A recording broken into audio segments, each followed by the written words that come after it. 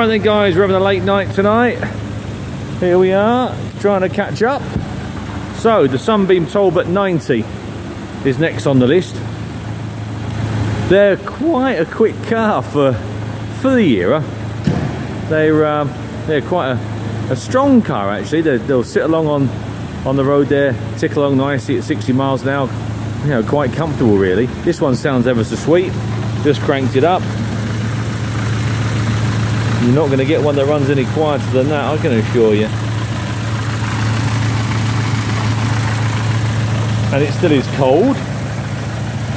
Put my hand on the manifold there. There she is, bless her.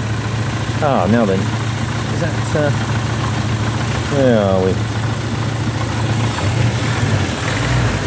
That choke just wants adjusting. I want pulling back a little bit. It comes out a bit too far inside, but I mean that's all of a 5-minute job is that. You can do that. But there, that's nice in there, isn't it? Nice original engine bay in there. In fact, we'll shut that down while I'm here if I can with one hand. Push that across. Put that in there. Right, we'll just gently pop that down. Super. And let's have a quick look round inside. What we've got, a few notes there. One keeper it says, or one former keeper I would imagine. I wouldn't take a tremendous amount of notice of that, but have a word with the office because a lot of these cars obviously slipped off of Swansea back in the day. But please do make an inquiry on that, because in the back there's a tremendous amount of paperwork and so on and so forth. And also, which is very nice, the original owner, Mr. A.E. Wynne, known as Bert, standing third from the left in the back row. So there he is. There he is, bless him. There's the man. Didn't we dress smart back in the day, eh? What's gone wrong? What has gone wrong? While we're in here, some spares there, some hubcaps there, nice and clean and tidy in the back. Right, so back inside, sorry.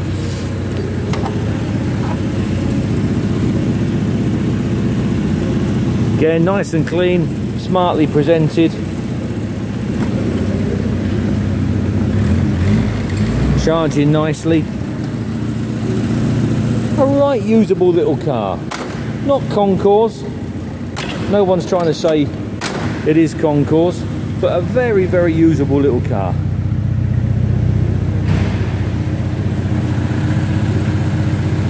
Funny, aren't they, with a pillar here? Big pillar there. Now I think she's had a... Did I see? Oh, push that one on there. I don't know if she's had extra indicators fitted. Oh yeah, of course she has. You can't miss them, can you? There we are. That makes the job a bit safer. I thought as much. So semaphores have probably been disconnected, and we're on to... See what I mean about this? The choke just comes out too far on the dash. Just wants that cable adjusted so it doesn't come out as far.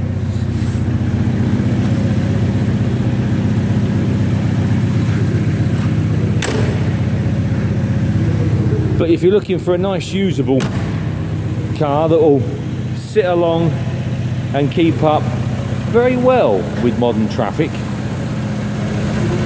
on the A's and B roads,